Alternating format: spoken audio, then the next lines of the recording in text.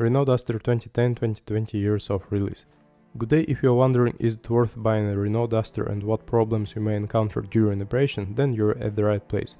So if you look closely at the Duster driving on our roads, on many of them you can find cracks in the windshield. In most cases their appearance is a result of body distortion. There are enough complaints about the quality of the painting. The worst situation is with those specimens that are painted with paints without a metallic effect.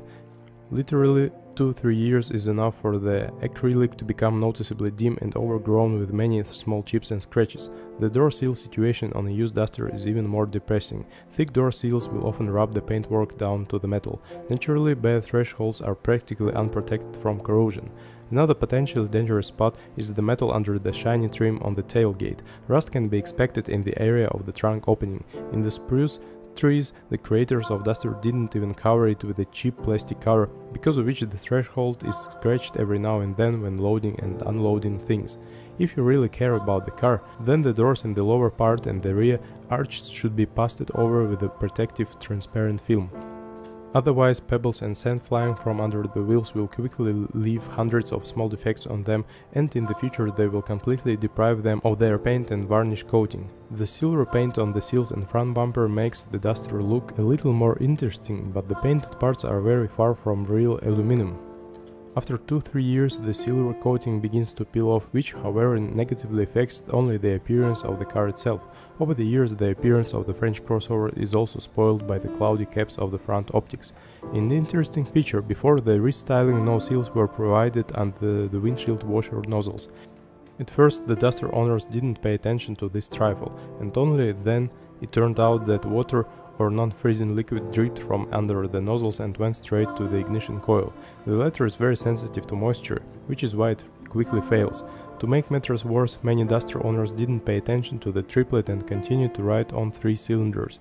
And since there is no automatic shutdown of the fuel supply to the problem cylinder on the Duster, unburned gasoline goes directly into the catalytic converter.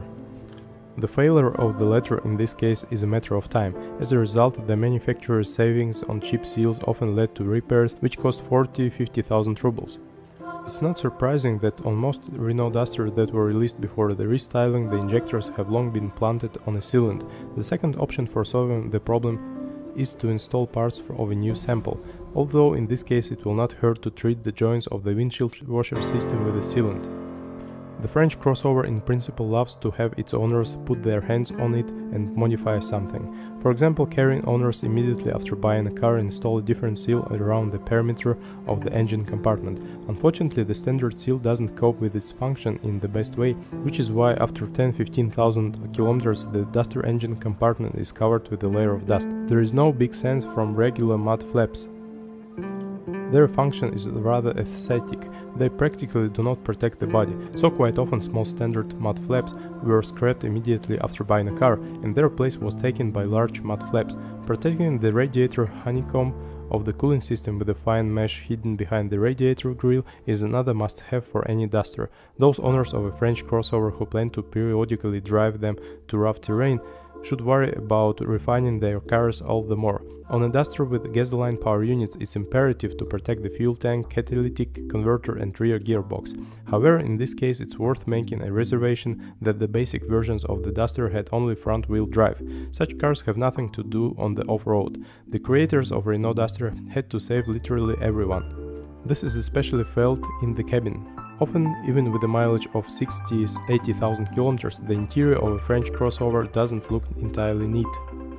The silver paint on the inserts on the dashboard quickly gets scratched and worn out, and the seat upholstery stretches or even bursts at the seams. On the other hand, this is offset by the fact that the mechanical component of the Renault Duster is very good. Even the DP0 automatic transmission, known for its capriciousness, proved to be quite good on the Duster, in particular due to the fact that during the audit in 2013, the engineers managed to overcome many inherent problems. Nevertheless, to say that the automatic Duster will not present any problems in any case is impossible. The box still needs to be warmed up before starting. Driving on cold and increased loads quickly disable the valve plug. In addition, the DP0 series automatic loves fresh oil, although Renault officially claims that the box doesn't need oil service at all. It's necessary to renew the lubricant every 80,000 kilometers. In this case, you can count on the hydraulics in the box to last at least 150,000 kilometers. With careful driving and regular maintenance, the rest of the components of the automatic transmission can even hold out up to a mileage of 220,000 to 150,000 kilometers. As a result, it turns out that you should not be afraid of the Renault Duster Automatic. The main thing is to do everything possible so that it doesn't fail ahead of time. Fortunately, it's not that difficult. In theory, the reliability of a manual transmission should be much higher, but this assumption doesn't apply to cars of the first years of production. Many owners were faced with the fact that oil was completely leaking out of the manual gearbox. The reason was found quickly. It turned out that the oil was leaking out due to improperly installed oil seals.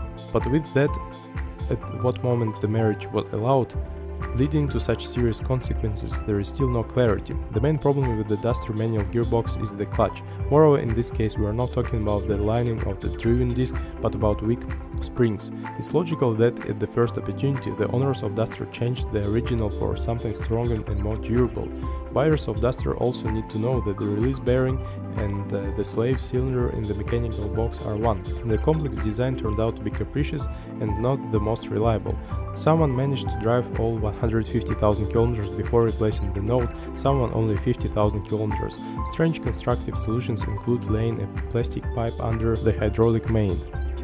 Damaging it off-road is as easy as shelling piers. The cardan also suffers from frequent trips to rough terrain. If it fails, you will have to fork out very seriously, since the French company, in case of repairs, offers to buy a set of shaft and cross pieces. Of course, in an attempt to save money, you can try to find a good craftsman who can replace the cross pieces and then balance the system, but there are not many of them even in large cities. In the provinces, this is practically a futile occupation.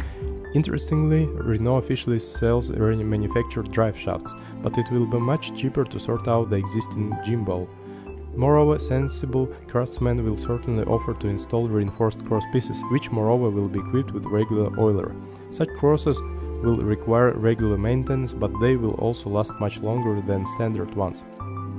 It's highly discouraged to drive the Duster for any faults in the transmission. The imbalance quickly kills not only the shaft itself, but also many other parts of the transmission. In addition, driving with the broken cross pieces can even lead to breakage of the propeller shaft. Complete wheel drives will also have to be bought. It only saves that the CV joints on the Renault Duster can withstand about 200,000 kilometers. You can ignore the crunch of CV joints that appears with the onset of rust. This is considered normal. Apparently, the factory grease turned out to be too thick. As for the clutch in the all-wheel drive system, there are no comments on it. Only on cars that were released in the early years of production, four-wheel drive used to be buggy. Renault specialists worked for a very long time on changing the firmware of the electronic control unit, but in the end the fresh software turned out to be very successful. The all-wheel drive transmission has finally stopped being capricious for no apparent reason. A certain share of criticism during the production of Duster went to the workers of the Framos plant, where the Russian production of the French crossover was established. Underfilling oil in the distributor and gearbox is a common thing for localized Duster. Even worse, the update of these technical fluids is not officially prescribed anywhere, which is why many crossovers still drive at an insufficient level. Ideally, the oil in the distributor and the gearbox should be renewed after a run of 70–75,000 kilometers. The ideal powertrain for Renault Duster is a 1.5-liter turbo diesel. Not the most impressive power figures can be ignored. Thanks to the excellent traction at low revs, the diesel version is very pleasant to drive. Of course, the diesel engine is not without a number of disadvantages and its own characteristics. First, it's very picky about fuel quality. There are cases when, due to poor diesel fuel, the piezo injectors had to be changed after 20–25,000 kilometers. Secondly, the diesel engine doesn't like dirty oil very much. Those owners who want to extend the life of the engine as much as possible, without hesitation you reduce the oil change interval to 7–8,000 kilometers. Otherwise, the turbocharged cartridge will never be able to serve the planned 150–200,000 kilometers. In addition, dirty oil can reduce the resource of the connecting rod bearings to a minimum, after which you will have to fork out for overhaul of the power unit. On those Renault Duster that were released after the restyling of 2015, the diesel engine has become a little more powerful. Instead of the previous 90 horsepower, it began to develop 109 horses. The main differences between the restyled engine and the old one are the presence of the turbine geometry and the particulate filter. There are no complaints about both systems at the moment. The geometry of the turbine is not prone to acidification, and the particulate filter clocks closer to a mileage of 200,000 km. As for the disadvantages, they include a weaker high-pressure fluid pump than the previous engine. Although in any case, if you do not fill the tank with an outright surrogate, it doesn't serve less than 150,000 km. The injectors on the restyled engine, on the other hand, have become stronger and are no longer so sensitive to low-quality fuel. Choosing a Duster with a gasoline engine, you should first of all decide on the volume of the power unit itself. For the French crossover, two gasoline engines were offered, a volume of 1.6 and 2.0 liters. Before restyling, these units respectively belonged to the K4M and F4R series. In both engines, regardless of the volume, the breakage of the timing belt ends with the bent valves. In the secondary market, crossovers with a 2-liter engine are presented wider, but this power unit also has more weak points. The phase regulator couplings on the 2.0-liter engine turned out to be very delicate. There are more than enough examples when they couldn't withstand even 70–80,000 km. The characteristic diesel crackle from under the hood should never be heard. Another common problem with a 2-liter engine is fast-ticking oil scraper rings. This usually happens to around 130–150,000 km. as evidenced by the emergence of a strong oil appetite, but otherwise the 2.0-liter gasoline engine does not cause any serious problems. With a younger 1.6-liter engine, even fewer problems are expected, although it's not necessary to say that they will not exist at all. Owners will have to deal with both an unreliable crankshaft sensor, a crankcase ventilation system that is prone to overgrowing with deposits, and weak drive belt rollers of the attachment. Another common problem is that the valve cover starts to fog up with oil more and more as the mileage increases. The throttle body gaskets were also not very durable. It's because of the leaky throttle that Duster owners often complain about problems when starting the engine in winter. In 2015, Renault's 1.6-liter gasoline engine gave way to a Nissan-sized unit of the same volume of the H4M series. The new motor boasts a reliable timing chain drive and no hydraulic lifters. Of course, every 100,000 km you will have to deal with the selection of valve lifters, but this procedure has been worked out by the mechanics who are well aware of this engine for a long time. The disadvantages of a 1.6-liter engine from Nissan include a poor quality intake pipe gasket as well as a rapidly breaking right engine mount. An important feature: if earlier a cast iron cylinder block was used in a 1.6-liter engine which was easily bored after a run of 500,000 km, then an aluminum block is used on a restyled 1.6-liter engine. At best it will withstand 300,000 km, after which it will have to be cased.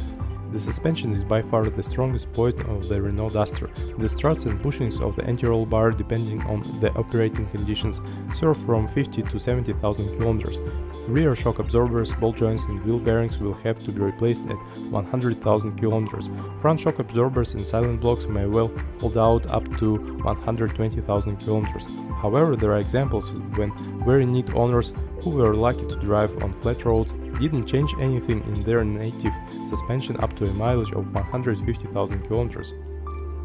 The price tag for the consumables of the suspension also turned out to be very democratic.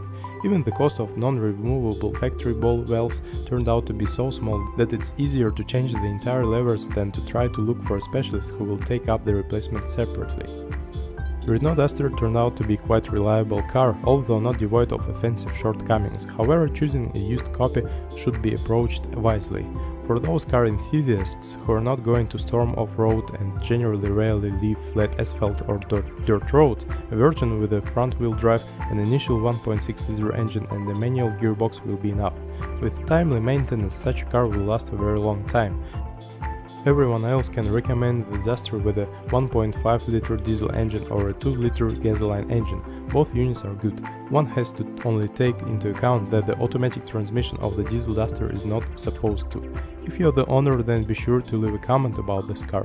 Your review will definitely help others with the choice of a car.